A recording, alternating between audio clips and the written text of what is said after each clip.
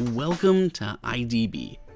The iPhone X has been out for roughly a week now, so this is more or less kind of a journal entry on my experience with the phone for about a week or so and how it compares to the iPhone 8, which I had for a few weeks as well, as we ran a plethora of tests and videos on that.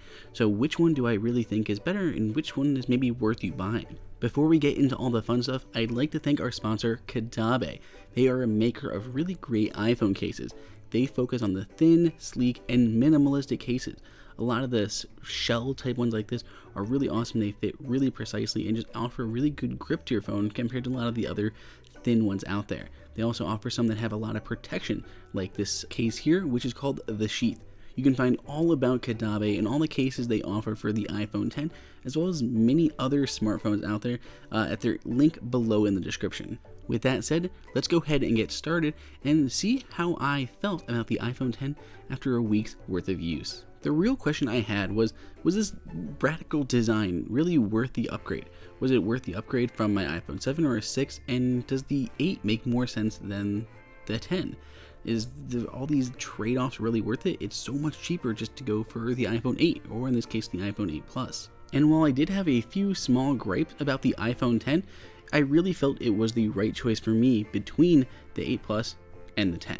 Let's start off with a few things that I noticed in my first week that definitely got on my nerves just a little bit, at least so far. And the first up is, while that display is gorgeous, there's still quite a few apps that have not been updated for it yet.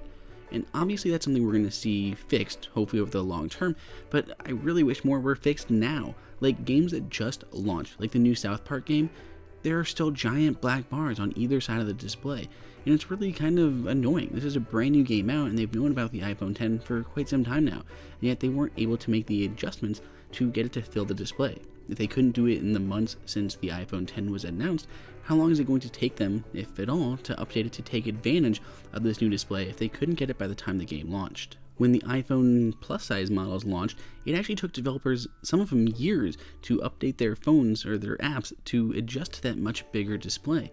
Games that have updated to the iPhone X display look absolutely amazing. I love the graphics. Alto's Adventure here looks sublime. It's so nice on that huge edge-to-edge display, and I don't mind the notch at all. When you are typing in different applications, I feel like there's a lot of wasted space at the bottom.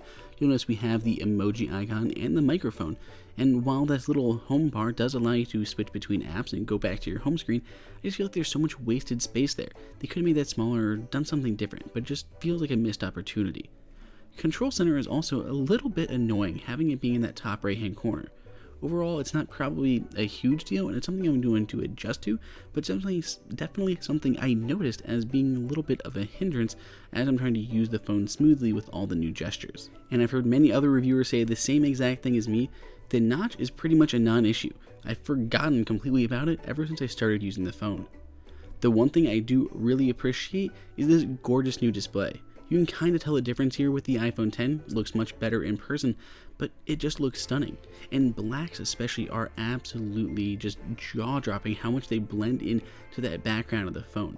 And just that high dynamic range display is pretty awesome, whether you're looking at your HDR photos or watching videos.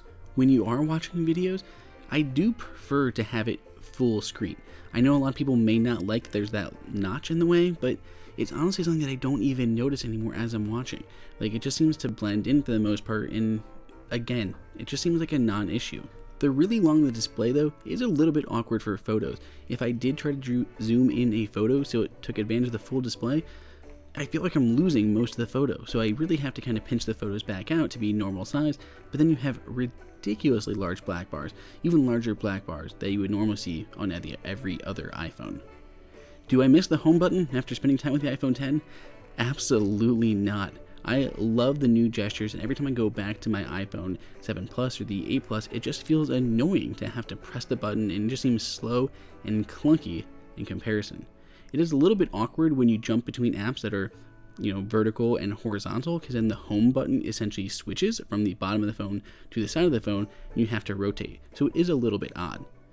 I do love the design of the phone. I love the stainless steel bands around the edges, and that all glass design is pretty stunning. It definitely feels premium and has a much better grip on it than the aluminum phones that we saw in the past.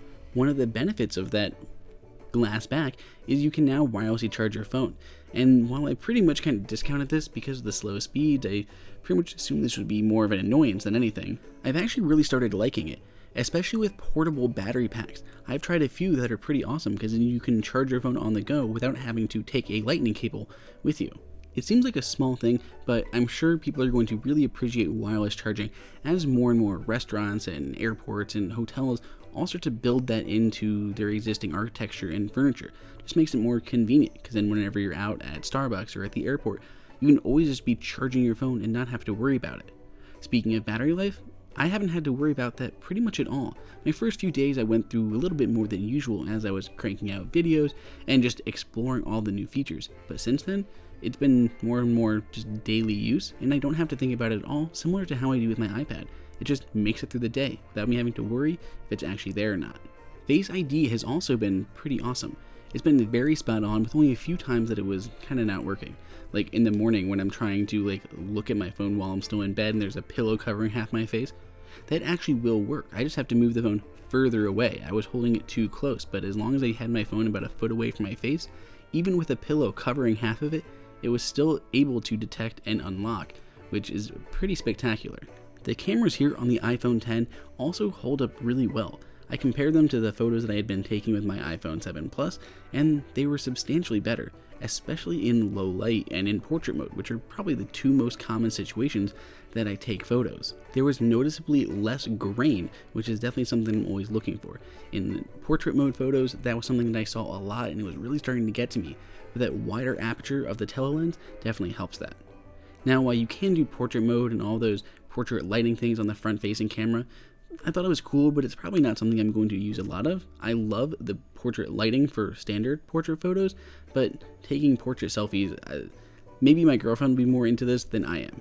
But that camera does have a lot of other great benefits other than just Touch ID. Like obviously you have those portrait mode photos for people who do like to take portrait selfies. You have Face ID to get in, but turns out one of the biggest features was an emoji. A few people I knew who were dead set on just getting the 8 or the 8 Plus are now committed to getting the iPhone X just because they want to play with these animated emojis. It seems kind of silly to me, but it is impressive the amount of people that love this silly little feature. And things we've been seeing from them online, like people stitching them together into little videos, these seem like it's going to be a great feature that's going to expand over time as Apple adds more and more characters. As I get close to the return window of my iPhone X, I have to ask myself again, is it worth the amount of money I've spent on an iPhone X compared to what I could have spent on just an iPhone 8 Plus and got many of the same features? And to be honest, yeah, the iPhone X is gorgeous. The display alone is probably worth it for me, and the camera built into that. I absolutely love the edge-to-edge display. It looks fantastic and it just blends right in. Face ID seems to be a lot better than Touch ID in most situations, especially for me. I cook a lot and my hands are constantly dirty and wet. Now I can just tap with a knuckle to wake my screen up and it'll automatically unlock with my face. It just has been kind of a whole different experience with an iPhone. I'd like to thank again my sponsor Kadabe for making videos like this possible. You can check out all of their cases and their information at the link below in the description. Let us know what you think of the iPhone X and what your experience has it been so far. Go ahead and let us know down in the comments. Please subscribe and give us a thumbs up. Till next time, this is Andrew for IDB.